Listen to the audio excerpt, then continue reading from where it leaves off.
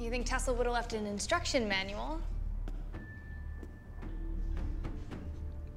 Maybe he did leave instructions. Careful, Liz, don't break it.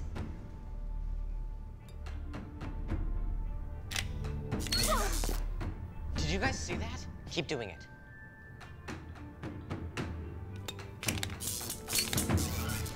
Are you okay? Kinda tickles. Must be a static charge. Ellis said the key would light the way. Tesla worked with electric power. Maybe he meant light the way literally. Uh-oh, Albert Plumstein is having one of his moments again. I am having a moment. It's not just a candlestick. It's Tesla's version of a key. Some kind of static charge generating electromagnetic awesomeness.